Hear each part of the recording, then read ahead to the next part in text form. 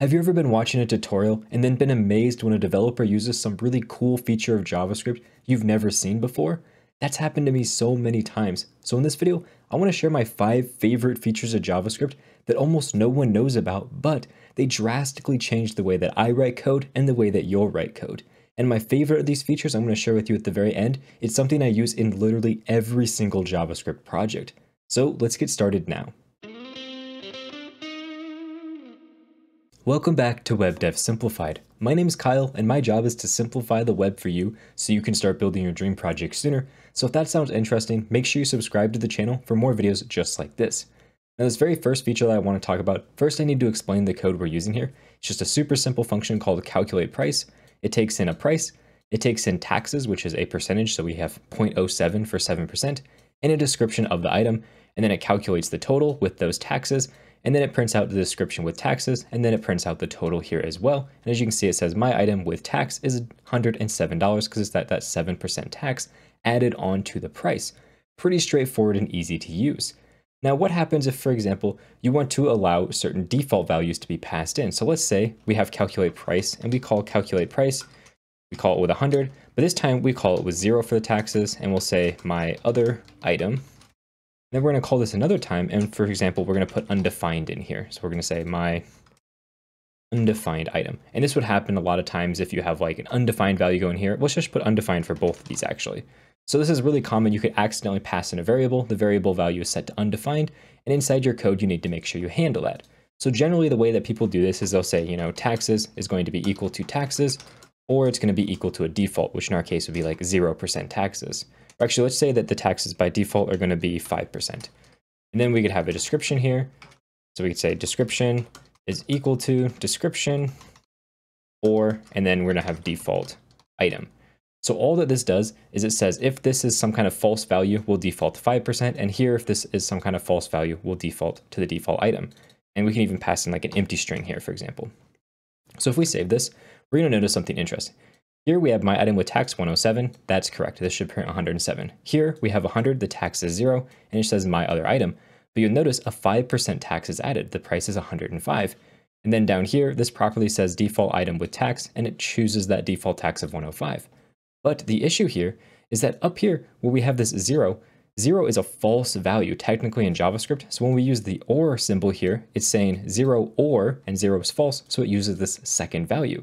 And this is a problem if we want to pass something like 0, or if we want to pass an empty string. We don't actually want it to fall back to these default values. So luckily in JavaScript, they added a new thing called Nullish Coalescing.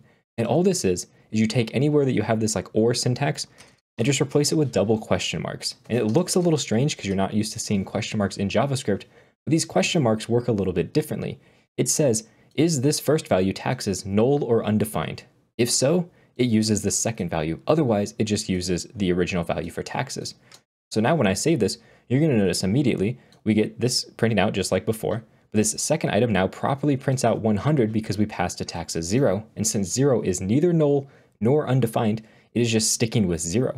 This only comes into effect, these question marks only come into effect if the value is 0. And then down here, since we passed an empty string is not a null or undefined value, so it's not going to use this fallback. So it just has an empty string, and then the tax is going to the fallback value because we passed undefined.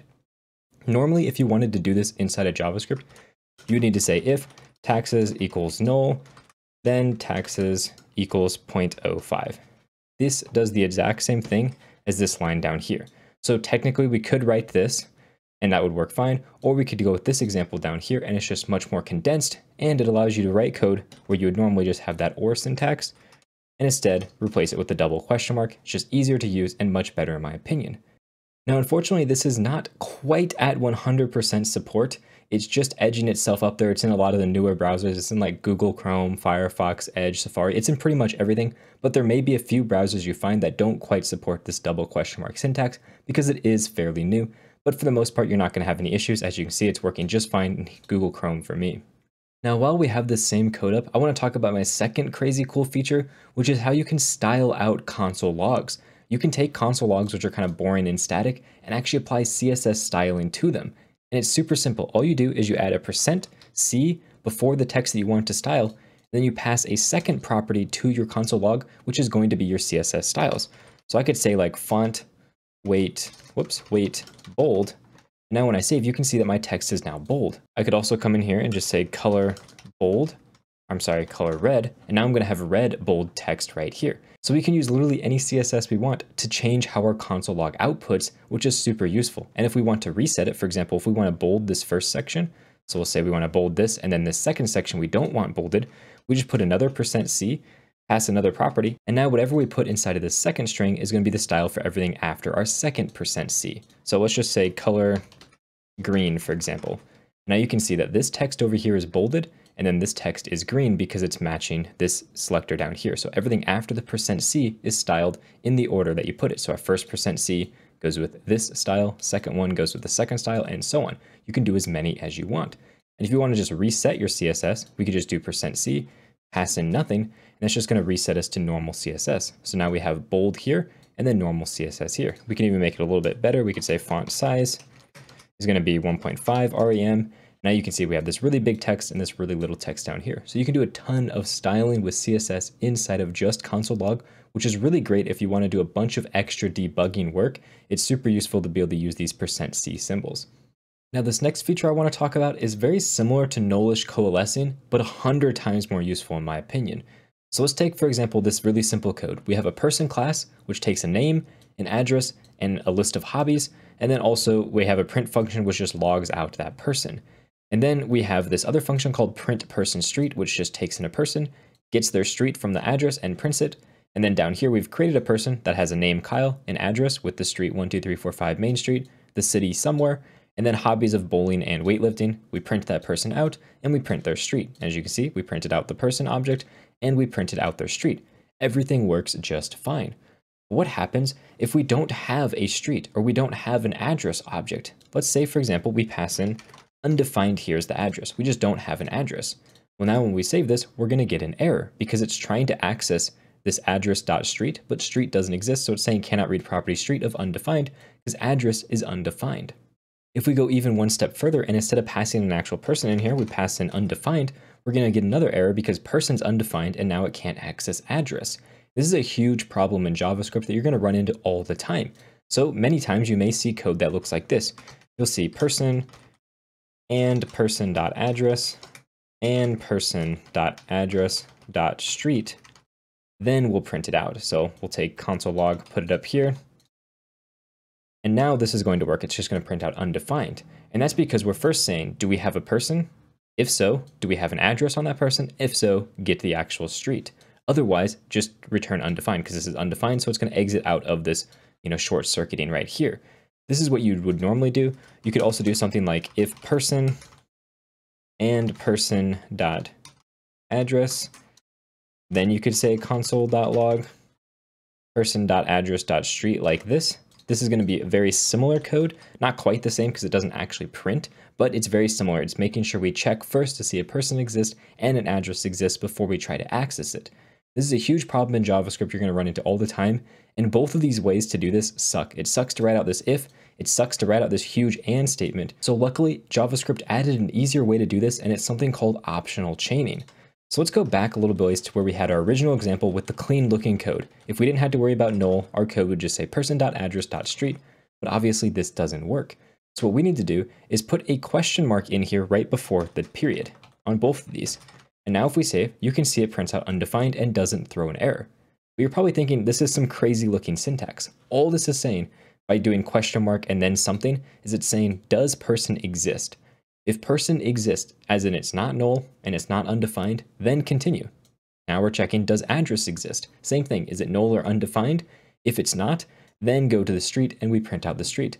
But if anywhere along this chain, we have a undefined object, for example here, person is undefined, it's just going to stop right there. It's going to pretend that none of the rest of this existed, and it's just going to print out undefined. So here, if we pass in Kyle, again, it's going to print out undefined because person exists, but our address is undefined. And now if we pass in an address that has a street, we'll just say something like that. Now you can see it prints out that street because the street actually exists. It goes all the way through the chain, checking each time, does this thing exist? If so, continue on to the next one until it finds either the end of the chain or something that doesn't exist and exit out immediately. This prevents us from running into all those errors, where you have, undefined, can't call this object on undefined, and so on, something you run into all the time you don't have to worry about if you're using this optional chaining. And luckily, this optional chaining can be used on things even beyond just trying to call properties. It can be used even on functions. So let's just say here, right now we're calling Kyle.print and that works just fine. But let's say that we thought we had another function called printName and we wanted to call printName. Well, if we save, we're going to get an error, of course. Uncaught type error, printName is not a function because there is no printName function on our person object. But let's just say we didn't know if this existed or not. What we could do is just say $period, which looks really, really weird. But now if we save, you'll notice it works just fine. Because what this code does is it's saying, okay, here's Kyle, we're calling printName, but by putting $period before we actually put the parentheses, it's saying check first to see if printName not only exists, but also to check if printName is a function. If printName exists and is a function, then we're going to call it. If it's not existing at all, then we're just going to return undefined and do nothing. So if we were to use the print function here, you're going to notice it prints out just fine as we have our print up here, but that's because this exists. So when it does the $period check, it says, okay, print is a function and it exists, so let's call it. But when we had something like printName, which doesn't exist, you can see it no longer calls that because printName doesn't actually exist anywhere. This is really useful if you have an object and you don't know if certain things on that object exist, but you still want to interact with it, you can use this $period syntax. It also even works with arrays. So let's just say here, instead of passing a list of hobbies, we don't. So we'll come in here, we'll remove our list of hobbies. So now our hobbies are completely empty. So if we say Kyle.hobbies of 0, and I want to console log that to get the first hobby that Kyle has, I'm going to get an error because it's saying cannot read property 0 of undefined because hobbies is undefined. Well, again, you can use $period just like that. And now all of a sudden it's printing out undefined because it's saying, okay, does this hobbies exist? And is it an array? If so, then we're going to access it with the array accessor. Otherwise, we're just going to return undefined and continue onward. So we could even take this a step further by, for example, here saying .to lowercase, just like that. Now, if we save, you can see it's just printing out undefined. But if we put in a list of hobbies, we'll just say, for example, bowling as the first hobby. And we save, you can now see it's accessed the first hobby correctly and it converted it to lowercase and printed that out right here. This feature is probably one of my favorite features that have been added to JavaScript recently, and luckily the browser support is pretty good. It's very similar to Nullish Coalescing that came out around the same time. Most browsers support it, but you may run into some edge cases on some less popular or older browsers. Just check to make sure, but for the most part, you shouldn't have to worry about this. Now, the next thing that I want to talk about is something that's really simple and really small, but it drastically cleans up the speed that you can write your code. So let's just say we have a variable name, which is equal to Kyle, and we're going to have here, let's just say favorite food. We'll set that equal to rice, and then we're going to create a Kyle object, and this Kyle object is going to have a name, and it's going to have a favorite food, which is going to be set to favorite food, just like that. And we'll say console.log Kyle. And if we come over here, you can see name, Kyle, favorite food, rice. Well, that's all good, but you'll notice that this name is the same as the name over here, and favorite food is the same as favorite food over here. The key of our object is the exact same as the name of the variable we're setting that to. But what you can do is just type name, or you could type favorite food. And now if I click save, you're gonna notice it works exactly the same. You can see our name is set to Kyle, and our favorite food is set to rice. And you can ignore this crossed out line. I don't know why this is doing this. We just change this to like name 2, maybe it'll get rid of it. There we go. Same exact thing. What you'll notice though, is that if we have an object and we want to set a key and the value that we're setting to that has the exact same name, so we have a variable with the same exact name as the actual key we're setting it to, we can type just the variable name and it'll automatically convert this to the same code as if we had put the name here of the key and the variable like that. So it's essentially an object shorthand where we can just write out the variable name and it'll convert that to this key of the same name and set the value from that variable. So as you can see here, name 2 is set to Kyle and favorite food is set to rice. If we call this favorite food with a bunch of numbers at the end, and we, of course, make sure we copy this down here, you can now see favorite food with a bunch of numbers is set to rice. But if we wanted to have a different name, we could just say favorite food like this and make sure that that is a colon. And now you can see favorite food has been set to that variable. This only works if the variable has the same name as the key in the object, but very often this happens, so it's a great way for you to be able to save characters by, for example, having this favorite food here and having a favorite food here. It just saves you a bunch of space and makes your code a little bit cleaner. Now, the last thing that I want to talk about is the most important and my favorite feature by far, and that's how you can actually load your JavaScript. So let's come in here and let's just, inside of our body, we'll just create a button, and this button is just going to have some text inside of it, and it's just going to say hi. So we have a button on our screen. So let's just open this up here so we can actually see it. We'll say open with live server. Let me drag this over. And as you can see, we just have a button that says hi on it. And now inside of our JavaScript, let's just say, const button equals document dot pre-selector of button. We can even just console log button. Actually, instead of console logging, we'll just say button dot style dot background color equals green. There we go. Make sure I have a quote. There we go. So now you should see our background color has changed to green. Works just fine. And the only reason that this works, you'll notice our script is up in our head, which normally is bad. You shouldn't put your JavaScript scripts in the head because it means that your JavaScript is loading before the body. But you'll notice in our instance, this isn't a problem. And that's because we're using this tag called defer.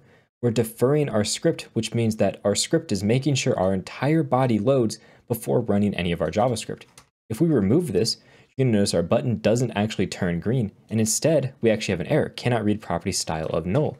And that's because what's happening is when we get to our script tag, it stops parsing all of the rest of our HTML, goes into our script tag, runs the code, and then it continues parsing, which means the button never got added to our page. But by putting defer in here, what happens is it gets the script tag, it downloads it, but then it continues rendering out everything. So it renders our button, and then as soon as it's done rendering the entire page, then we run the code inside of our script.